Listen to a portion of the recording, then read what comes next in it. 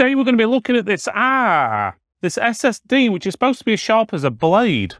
On the front of the box you can see the SSD as well as the heatsink. It tells you it's the XPG Gammix or Gammix S70 Blade. It tells you the physical size and a few other bits of information, as well as information about it being compatible with a PS5. On the back of the box you've got a QR code. You can scan for more details. Otherwise the writing on there is very hard to read. It's sort of metallic white writing on a metallic red background, which can make it very hard to see, especially with certain lights. It does say the read speed on there. The read speed is up to 7,400 megabytes per second. The write is up to 6,800 megabytes per second. But there is a big star next to that, which means not all is as seems. So inside the box, you've got a plastic tray. In that plastic tray, you've got the SSD itself, as well as the optional heatsink. Okay, let's have a look at the heatsink. It's pretty straightforward. It's got a little strip what you peel off, and then you just attach that to the top of the SSD. Believe it or not, these can reduce the heat or the temperature of the SSD, sometimes by up to 2 digits, so like 10 or 12 degrees. In most cases, probably about 5 or 6 degrees. But they're always beneficial if you haven't got a built-in heatsink on your motherboard. The SSD looks like, well, most normal SSDs in all honesty, or at least M.2 NVMe type ones. You've got a sticker on the bottom with the specifications, and then on the top you've got your 2 memory chips as well as controllers and so forth on there, which is pretty straightforward. Okay, let's quickly go through specifications. This is the XPG Gammix S70 Blade. It is a Pcie Gen4x4 SSD, so that means if you're putting it in an NVMe slot, which is only Gen 3, it will go at a lot slower speeds, possibly 3,000 megabytes per second. So just bear that in mind. Now there's 4 capacities available. You've got 512 gig, 1 terabyte, 2 terabyte, and 4 terabyte. It will work on a PS5, but bear in mind if you're using it on a PS5, it will be limited on read speeds of up to 6,100 megabytes per second. That's usually the limitation of the PS5 rather than the SSD itself. You've got 4K random read and writes of 750K and so forth. Operating temperature is 0 to 70. Storage temperatures -40 up to 85, and you've got a few other bits in there. It's also got a 5-year warranty on there as well, and it's 3D NAND on there. Now the write speeds and the read speeds, this is where there's a big star on the back of the box. That's if you can actually read it because it's that small. Now on all of the drives, you are able, at least according to their performance charts, to get up to 7,400 megabytes per second on the read. But it's the write what suffers. So let's just say you've got the 4 terabyte drive, depending on what software you're using to test it on. Let's just go by Crystal Disk Mark, for example. You should get 6,600 megabytes per second, so it's actually a little bit slower than quoted. If you go down to the 2 terabyte version, you'll get 6,800, which is what they've quoted on the box. Now, down from there, it goes downhill drastically. So for a 1 terabyte drive, instead of 6,800 megabytes per second, you're only getting 5,500. And if you've got a 512 gigabyte one, you only get 2,600 megabytes on the actual write speed. So that's actually a lot slower than a lot of Gen 3 SSDs. So just bear that in mind. If you go for the smaller drives or even the slightly bigger drive, then you're not getting the optimal speeds. The 2 terabyte version is the most optimal one according to their charts. Software you can download for this drive is the Adata SSD toolbox. Once you've installed it, it will show you all your drives in the machine. For example, this machine is showing a few. You've got Seagate Fire CUDA there. We've got the XPG Gammix S70 Blade or Gammix or however you want to pronounce it. Tells you information about that, including firmware numbers, serial numbers, total write bytes written, and so forth, even temperatures and remaining life, and if it's in good health or not. It does have smart details as well. You can click on smart or drive details and it'll pop up, as you can see there, with lots of information about the drive. So that's totally up to you if you use that.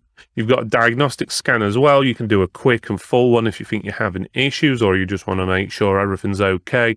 Utilities, you've got secure arrays there, so you can basically do a full secure arrays. You got firmware updates, toolbox upgrade, and export logs as well if you wanted. You even got a system optimizer there, so this function performs a trim command on the selected SSD, may take several minutes, blah blah blah blah blah. But basically, it should hopefully give you a little bit more performance on the actual drive. Some people like using trim commands, some don't. It's really up to you, to be honest with you. And then it gives you more system information as well on there, which gives you an idea what system we're using it on. For example, we're using it on a Threadripper, 64 gig of RAM and so forth. You've got user manual and link to register as well on there. So that's the software. Now onto the testing. Down to testing, we're testing this drive as a slave drive. It's had nothing put on it or anything like that. It's a straight formatted, so it should be exactly like it is out of the box. When we say it's a slave drive, that means it doesn't have an operating system on, so we're using it as, for example, the D drive. So you'd usually use that then to put games on or documents and stuff and keep it separate to your operating system. Our testing is just finished. We've used two programs. We used Crystal Disk Mark as well as Atto to do the testing. We'll start with Atto first. And as you can see with Atto here, the speeds went up to around about 7 gigabytes per second. That's 7,000 megabytes per second. And on the write speed, just a fraction slower at 6 gigabytes per second. So that's pretty good. So 6,000 megabytes per second. That's actually faster than they quote for this size drive. This is a 1 terabyte drive, and I think it says it goes up to 5,500, and according to this, you're getting nearly 6,000. Now, testing with Crystal Disk Mark, we always find there is a difference between Atto and Crystal Disk Mark. No matter what machine we do it on, there's usually between 400 and 500 megabytes per second read and write difference. So using Crystal Disk Mark, it's saying we're getting 7,479 megabytes per second. So that's actually faster than what's quoted on the box and on their website. And the same on the right, we're getting 6,275, so nearly 6,300 megabytes on the right, again higher than specified for this size, and all the other test results, as you can see here, look pretty good. Temperature wise, we've found that it runs pretty cool, to be honest with you. The controller, which seems very cool for a controller, if that is going to be the controller, is 39 degrees Celsius, where the rest of the testing is saying it went up to 53 degrees Celsius. Again, it's in actually quite a high airflow case, so if you have got it in somewhere like a place where it's hiding underneath your graphics card and not a lot of airflow, it could potentially get hotter. Usually one thing we find with SSDs, if they get over 80 degrees Celsius, especially 85, you will find that they can slow down, so sometimes quite drastically. Now what we're going to do, just to see what the real-time performance is, I'm going to copy this folder here called Arctic 2. It's basically got a couple of videos, what we've edited and obviously reviewed and so forth. So it's got 4K videos in there, it's got HD videos in there, it's got text documents, PDFs, pictures and audio files in there as well. Lots of different variations. There's 73 files in total, 11 folders, and it's 18.4 gigabytes. Obviously, you will never get the maximum read and write speeds on drives like this, unfortunately, when you are copying stuff, because different size files copy at different speeds. So if I just copy that Arctic 2 folder onto the drive, and we'll just see what the actual real-time read-write is. So this is writing onto the drive, and as you can see here, you're getting around about 1.6, 1.7 gigabits per second, reaching up to 1.85 at the end. So that was actually pretty quick, and a little bit faster than what I thought. I was expecting about 1.5, so still that is pretty good. So what I'm going to do now is just rename this file and copy it back. So we'll call it Arctic 22, for example. That way it doesn't cause any issues with the caching and so forth. So if we paste that back onto the C drive, which bear in mind we're using a Lexar NM800, which is a similar speed drive, so there shouldn't be any issues with copy and paste times. We're going to paste that back. So this is going to be what you class as the read, because it's reading from the D drive, which is the drive from Adata or XPG, depending on what you want to call it, and it's writing onto the Lexar drive.